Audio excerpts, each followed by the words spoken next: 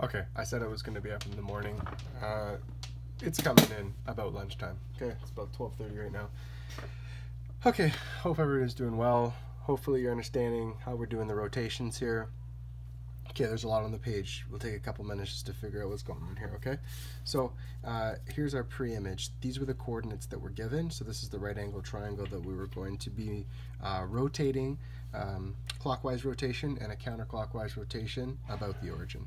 There's our origin right there, just so we know about the origin refers to that right there, okay? So first thing we're going to do, we're going to take our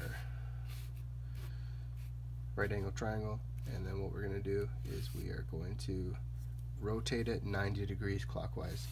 So we go for A prime, B prime, C prime. What we're going to do is we're going to flip it, okay? So A, if it was 6 and 3, now it's 3 and 6, 3 and 7, 7 and 3, 3 and 3, 3 and 3. Remember, flip the coordinates, okay? We're in a plus plus quadrant, so everything is positive here, and we end up having our 90-degree clockwise rotation look like this. I did this in yellow just so we could see what was going on, okay? So check your work, make sure that that's good. All right, now when we go counterclockwise rotation, we are taking, well, I can't use this piece of paper, but anyways, we have this right here, and we have the hypotenuse, and if you actually look at the hypotenuse, it is moving like this. You have this right here, one of these legs that's going to be horizontal to the x-axis, and now it's going to be horizontal to the y-axis, okay? So we're going to do our rotation like that, and now we've got our new shape. This is A double prime, B double prime, C double prime. We are in a negative quadrant, negative x quadrant, negative y quadrant, so all our coordinates are going to have a negative sign in front of it to show that. Again, same thing. When we look to the original pre-image and the ordered pair for A was negative 6 and 3, or 6 and 3, again, we're going to flip it, and now we've got 3 and 6. What was 3 and 7 is now 7 and 3. What was AB, ooh, put that guy in there.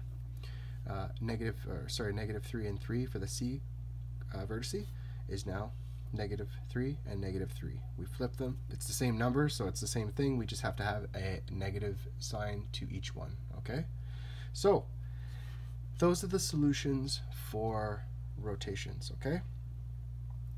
What we're going to do is, so tomorrow there's going to be a lesson posted, I think probably the last one of the week, on what do we do when we have a shape that is in a couple of quadrants, okay? So what we'll do is we'll maybe take, we'll maybe take our triangle here, okay?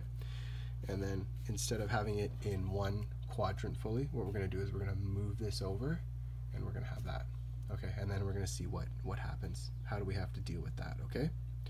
So that would be rotations 3. We're going to stop there. That's what we need to know for the rotations, and then we'll do a lesson on dilation, okay?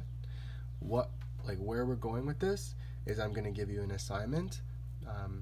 Well, first off, your picture transformation assignment is going to be due tomorrow. You've had a week to work on it. I've already had 9 submitted from one class and 15 from another class. Keep them coming in. Go to the assignment, hit turned in or submit, attach a picture. It's very simple. You guys all have phones, or hopefully you can take a picture with an iPad, attach it. That's what everybody's doing. It's nice when it's color coded so you can show me what's happening, okay? Anyways, I digress. When we're finished with the third rotation lesson, we'll do a dilation lesson, and then we're going to have a big assignment that is going to incorporate all of translation, reflection, rotation, and dilation, okay? Expect that probably at the beginning of next week. And then, as we start May, we finished off geometry, and we're going to be going into our next unit, which I will let you know on the next video. Have a great day, and I'll speak to you soon. Bye.